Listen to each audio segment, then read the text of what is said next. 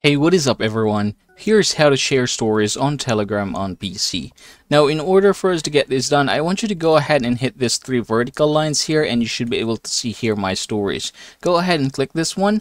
Now, you have your recent story here, or the story that you have already uploaded for a while. Now, you can just go ahead and click recent story, say for example, and then I'm going to tap this one right here. This is the icon that we are going to use in order to share our story.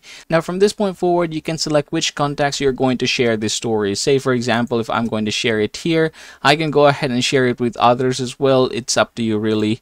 Yep, that's just how you're going to do it. After that is done, you can just go ahead and hit the send button in here. You also have the option to add some comment in here. But basically, that is how you're going to share stories on Telegram here on PC.